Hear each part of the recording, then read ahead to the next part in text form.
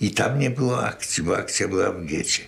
I tam przeżyło jakieś 200 tych szomrów i tych wszystkich drorowców, tych młodzieżowych. I oni przywędrowali, nie pamiętam, w październiku czy w listopadzie, kiedy zlikwidowano tą fermę, przywędrowali do getta, przyjechali na wozach, ciuchy przywieźli i tak dalej. Ale myśmy ich nikogo nie znali. Przecież Antka też nikt nie znał. I Anielewicza też nikt nie znał.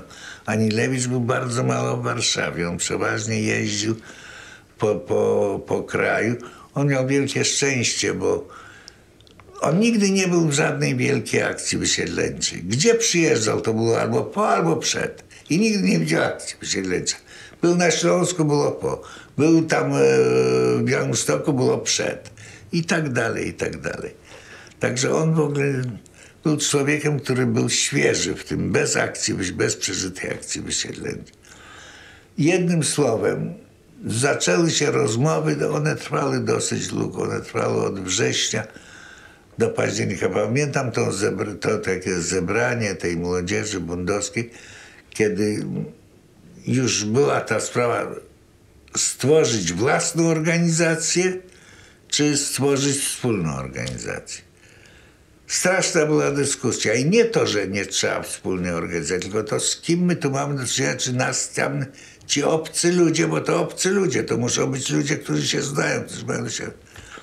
Jednym słowem, jedni byli za, drudzy byli...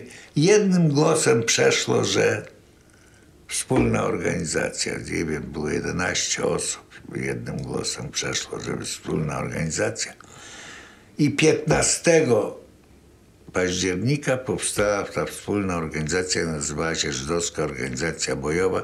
Należeli tam wszystkie te młodzieżowe organizacje sionistyczne, które mieli ten swój ludzki materiał z Czerniakowa, bo innych nie mieli, bo w getcie z nich nikt nie został.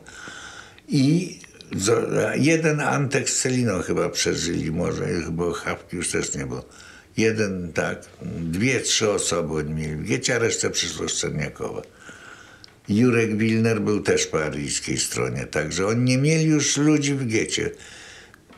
Myśmy mieli trochę, bo myśmy nie mieli poza gettem nic, ale to też były na palcach policzyć. Jakśmy policzyli tą młodzież, która jest zdolna stworzyć organizację, bo że chłopcy i dziewczyny, to się policzyło 40 czy 50 osób.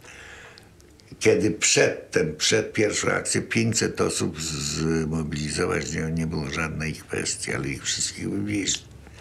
Więc 15 października powstała ta Żydowska Organizacja Bojowa i wyznaczono komendę. Z każdej partii był człowiek w komendzie. Nad tym powstał taki polityczny płaszcz. Nazywała się Komisja Koordynacyjna i tam byli przedstawiciele, ci dorośli ze wszystkich partii, którzy będą ideologicznie prowadzili tą żydowską organizację bojową, z jakiej strony masz strzelać do Niemców. Czy z lewa, czy z prawa, czy zrobić czerwony sztandar, czy niebieski sztandar, czy biały sztandar. No ideologię tej organizacji. I o co walczyć. No to i tak było i to powstało. No i to powstało i jakoś to powstało. Nie wiadomo, jak to się stało. Ta komenda się spotkała, raz, drugi, trzeci. Podzielono role, każdy miał coś robić, każdy miał te 5 osób, co było w tej komendzie, to miał dowództwo nad jakąś grupą, coś takiego. No ale broni nie było. Było 8 pistoletów i to wszystko komuniści dali te pistolety. Ten jeden pistolet, co wtedy był od tego przez Jurka kupiony, potem 7 czy 8 pistoletów dali komuniści. I to też nieoficjalnie, tylko ktoś miał znajomość z kimś. Właściwie to Jóźwiak załatwiał. Potem mówili, że on jest najgorszy antysemita, ale on to załatwiał. To był bardzo fajny facet.